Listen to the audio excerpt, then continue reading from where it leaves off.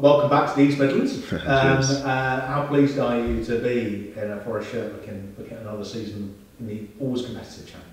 Yeah, I mean, like I said, I'm looking forward to the challenge ahead and for the season. You know, it'd be nice to get some regular game time, and you know, I want to come in. Obviously, I've got a lot of experience now, and you know, I've had 2 promotions with Fulham, so you know, I feel like I've got that experience of getting out of the league and winning promotion. So you know, I obviously want to come and do my best for the club, and you know, they've obviously really gone for it this year, and the ambition, and you know, it was unlucky that they fell out the last day on the play for the playoffs last year. So you know, like I said, I'm going to come in and try and help the team in the best way I can, and you know, hopefully drive them on towards promotion. Was there much of a sales job needed to convince you to come in?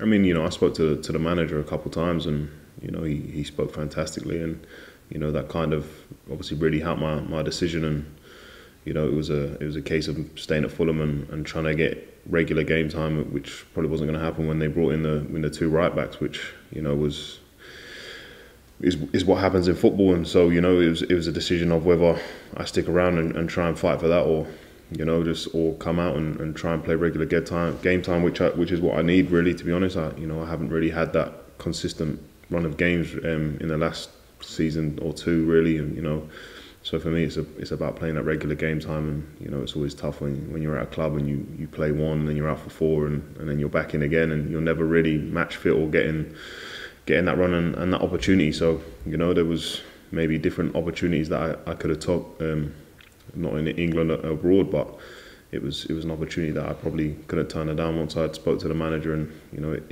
it took some thinking to decide on what I needed to do and what was the best fit for me. And you know, I feel like the manager, you know, he said everything that I needed to hear, and you know, he comes across really well, and it's a great squad and a great bunch of lads, and you know, like I said, the ambition of the club is fantastic. And that ambition, I suppose, has been not just your signing, but you're one of 11. There's a team of you now. Scott McKenna signed. So does that make it easier, harder as a new player coming in? The fact there are so many different players that the manager was talking about how he's got so little time to blend his squad and make it work.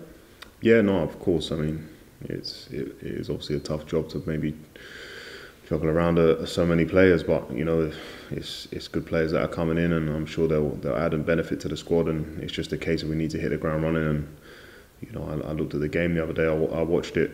I came to the stadium and watched it, and you know, there's always that little hangover that you might have from obviously the upset in time that they had maybe towards the end of the last season. And it's about just getting over that hurdle now, and whether it's a scrappy goal or a scrappy 1-0 that you win, you just need that, and it will give, you know, I'm sure it'll give the lads a lot more confidence. But I'm sure the new boys coming in, you know, will hopefully lift the morale and boost the confidence of the squad. And you know, we need to look forward to Friday night and on getting a victory. You mentioned the promotions, so you know what it takes. When you watch that match, I know there's the hangover, but in between all that, could you see the signs of what might build a squad that could challenge?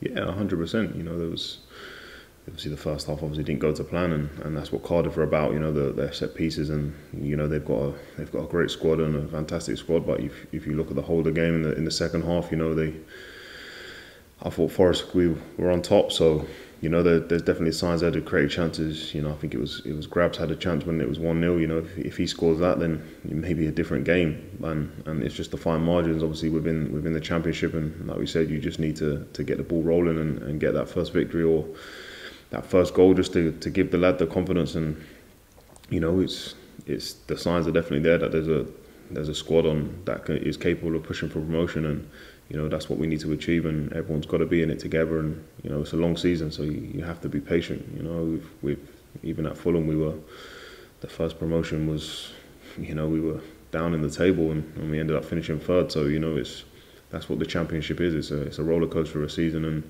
you know, the fans and everyone needs to be patient. And you know, once the wins start coming, and you know, hopefully they come in big groups, and we can push on and kick ourselves up the table.